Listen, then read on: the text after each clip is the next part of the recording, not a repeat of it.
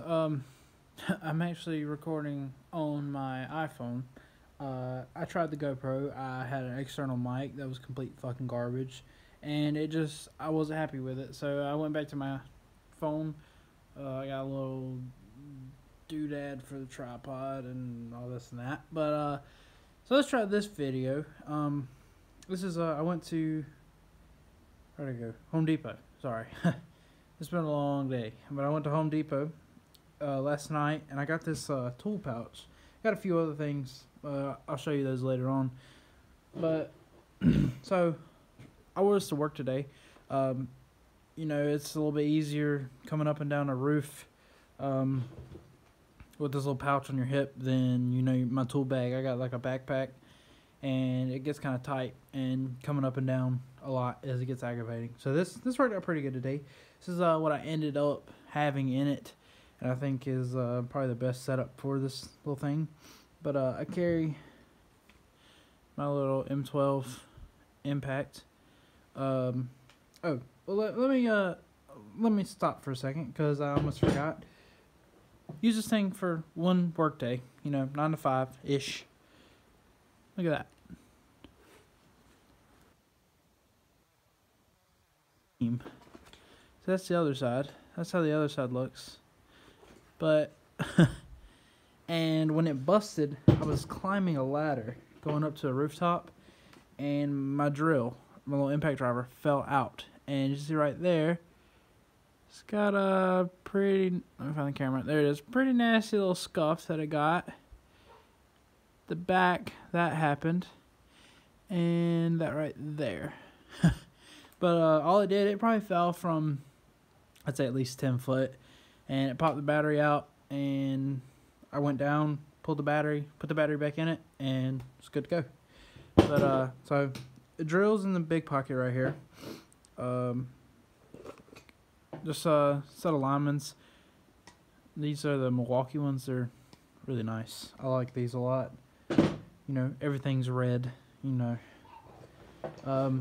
Now this is the other thing I bought, and I don't know where these have been my entire life, but those cheap bullshit ones. Don't even waste your money on them. I mean, these things aren't even that expensive now that I got to looking at it. I think these were like $12-15, and these are the 10-inch. And I got some 12-inch ones too. These are usually the two main ones I use.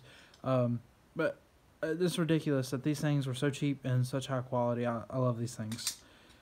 But the 10s stay in the little pouch. The 12s stay in my tool bag. Next, let's see. I think there's a little 6-inch. Yeah, little 6-inch adjustable. These things work. This one's a complete piece of shit. See, it don't.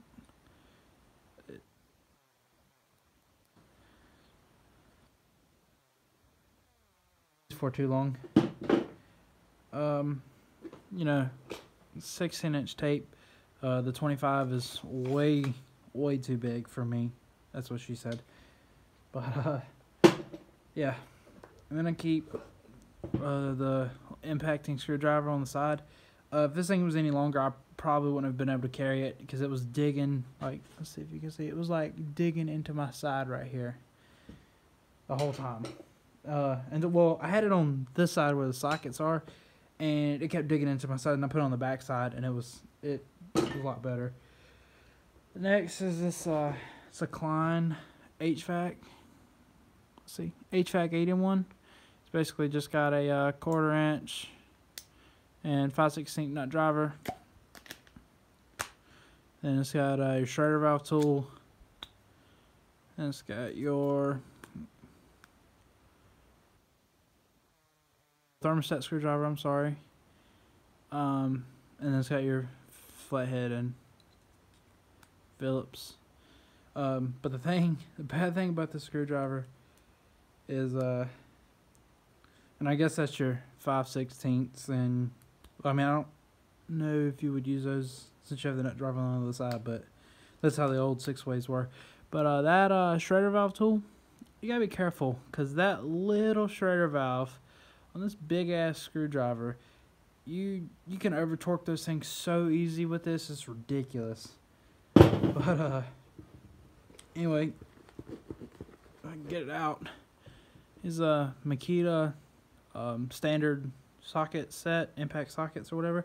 Come with a little chuck and a little rubber holder.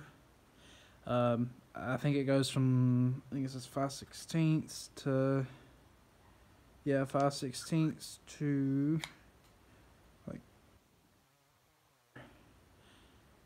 but these things are amazing. These things have saved me so many times.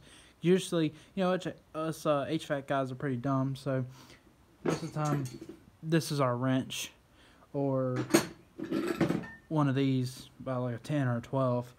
But these little impact sockets, these things are tiny. They fit in a screwdriver pocket. It's, and you know, you can use it on your impact drill, a little chuck. It's a 3/8. It's ridiculous how much time this right here has saved me. And I got this at Home Depot during the little Christmas holiday season sale. I think I picked it up for like $10. But there's just a these like Carpenter Milwaukee Sharpies. These things work pretty good.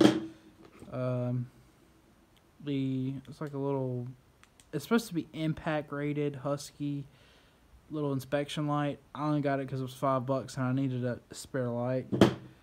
And then just the Milwaukee razor knife. Love this thing. And there's a few little odds and ends in here. Some electrical tape. Some thermostat wire nuts, which I don't even know why I put these in here because we didn't do any control wiring today. And I think there was a bit in here, I think. Yep. There it is. Little Phillips bit for the impact. But this thing, the only thing I wish it had, well, one was some better stitching because that's just ridiculous. But and the little chain to hook your electrical tape to, that would have been perfect for this thing. But you know, it was like $10-12 if I remember right. And it's a little Velcro flap on the back, and usually my belt's so tight I can't slide that through there anyway. And it's got this little, I think this is like you can hang it on something with that, but you could honestly put a little carabiner in there and hang your gloves over the top. That's what I would do with it, but I didn't have an extra carabiner today, so. But that's my my little, I don't even know what you would call it, like mini tool bag that it just stays on my hip. It's you know, grab and go bag. I think that's what it would be called. It's pretty nice. I've always had the big tool bag, and you know, everything important anyway seems to fit in here that I would need. But alrighty. Well, I will see you guys in another video.